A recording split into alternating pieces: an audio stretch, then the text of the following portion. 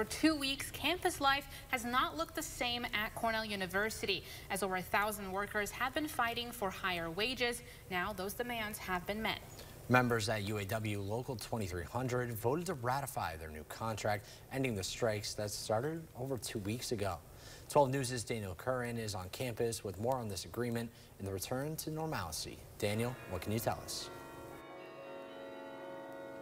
Yeah, that's right, Kevin and Autria. I'm standing in Hope Plaza, where students are enjoying the return to normalcy on campus after the conclusion of the UAW strikes last night. Now, UAW officials tell me this new contract has a lot for the union to be proud of.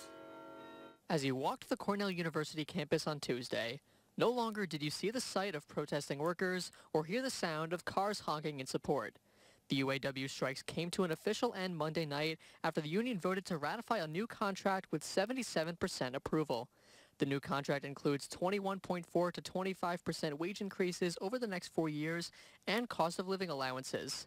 UAW Region 9 Director Daniel Vicente says Cornell is the first university to include this cause in its contract with workers.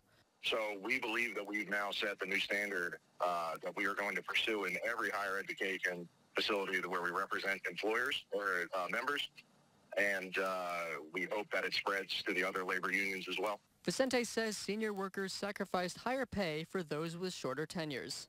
This was done as an effort to eliminate tiered pay. He says there were opposing voices, and those voices deserve to be heard.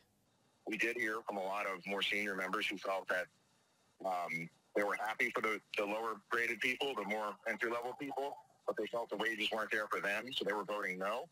But even when they were explaining to us why they were voting no, the reasons were very logical. Cornell students say they were happy to see the union vote in favor of a contract they were excited for. I think it's great.